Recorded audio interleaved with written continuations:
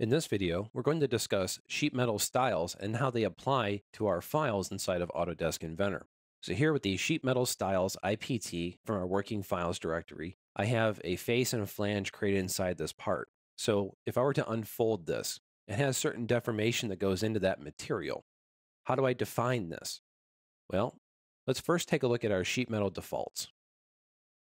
If I look here, my current sheet metal rule is set to default, so it doesn't really have anything set to it. The thickness is currently 0.12 inches for this as well. Now, if I were to change this to my 10 gauge stainless steel 25 millimeter, it's going to adjust my thickness value. It's going to adjust my unfold rule. I'm going to choose OK, and it's made the change. There's a very, very slight change that occurred in the background. You may not have seen it because it went so fast, but it did change the material quality for me, and it also changed the color. So let me look at another sheet metal default. This time I'll choose the 3/16 40 millimeter. I'll choose OK there. And again, we have made a change to the overall thickness of the part, as well as the material properties and our compensation for how this unfolds. Now, how do we define these rules? Well, if I go back to sheet metal defaults, I can click on the sheet metal rule icon here.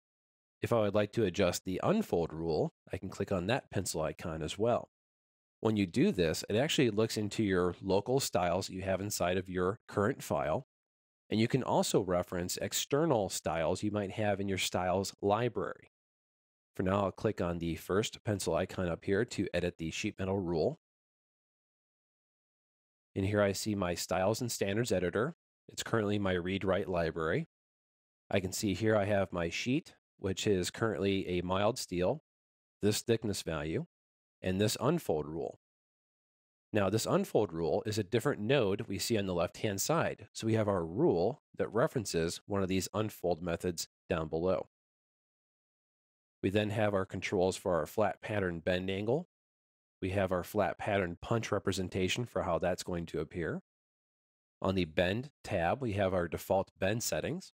On the corner tab, we have our default corner settings when we have a 2-bend or 3-bend intersection. So let's take a look at this unfold rule now. This was our 3/16 40 millimeter. So if I expand that and take a look at here in the tree, I can see this is utilizing a bend table.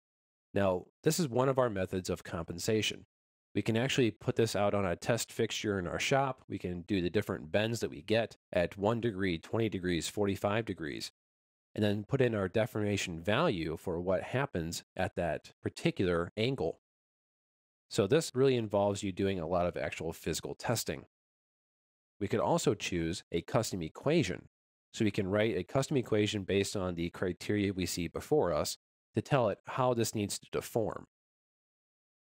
If we're using a linear value, this is going to be a generic k-factor value. A good k-factor is usually between 0.25 and 0.5, and this is a percentage of the linear axis of no deformation in your metal. Most material k-factors can be found from a machinist handbook. So we have 3 different types of unfolding methods there. If I look at some of the other rules, I'm not going to save the edits here. I have a bend table there, and also a bend table there. On bend compensation, here I have a predefined equation set up for this one. And on default k-factor, I have the 0.44. So again, that controls that when you flatten your metal, how much stretch and sag gets applied to the overall extents, so it understands what size it needs to be before it goes into your water jet cutter or your laser machine, whatever else you're using to create your pieces.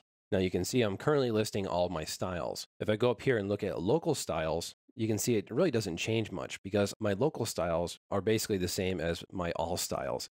I don't have a very large database of styles in my design data directory right now. However, as you go along, you can build this out. If you need to save these styles, you can basically export them or save them to the style library to reutilize them in other files. Here I'm going to click Done. And that's our look there at our sheet metal defaults. I'll go ahead and close that. You should take the time to figure out how you're actually defining your metal. And this might depend on what kind of shop you are.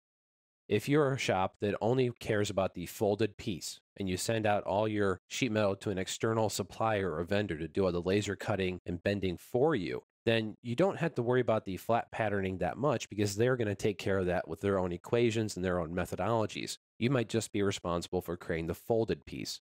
If you actually manufacture in-house, you definitely should work with your team on the shop floor for how you're actually bending this metal. Is it good enough that the K factor, the default value from the machinist handbook, is a good setting for you? Or should I go through and do a bend compensation chart with our physical testing, or do a custom equation based on information I know about our metal? These are all things you have to determine as you're starting to use sheet metal to make sure what you're actually modeling is actually what you're producing. Don't think that this is something you can just glance over. You definitely need to think about this and what your utilization of that flattened metal will be.